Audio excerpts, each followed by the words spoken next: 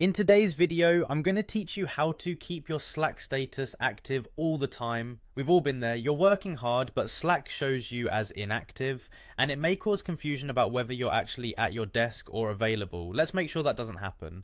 We'll walk through a step-by-step process to ensure your status remains active, so you can maintain the appearance of being always available on Slack.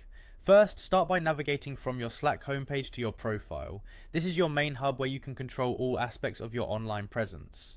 Once you are on the homepage, look for your profile icon. Clicking on this icon will allow you to access several options related to your status and settings.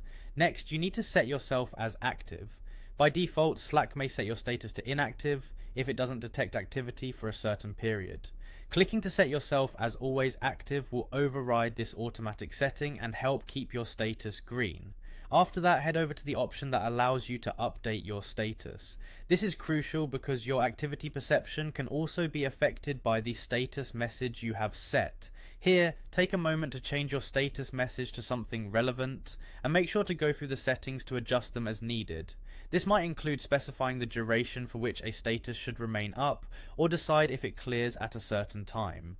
Now, let's talk about an additional element to make yourself appear active: customizing your status. You have the ability to choose an emoji which can represent what you're currently doing. Maybe you're in a meeting or simply available for a chat. Select an emoji that reflects your current situation. Then click on the option labeled Today. This action ensures your status settings apply immediately and are prepared to stretch throughout the day without interruptions. One crucial step here is to choose the setting that says Don't Clear. By selecting this, your active status will not automatically revert or disappear, keeping you smoothly connected on Slack. Lastly, don't forget to hit save. This locks in all the changes we've implemented. For those who want to go the extra mile, consider adjusting the battery power settings on your computer. You can edit your power plan to prevent your device from going to sleep or turning off the display too soon, which Slack interprets as idle time.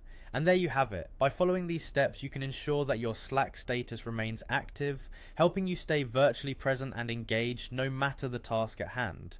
I hope you found this guide helpful. If you did, make sure to like and subscribe for more useful tips. Thanks for watching.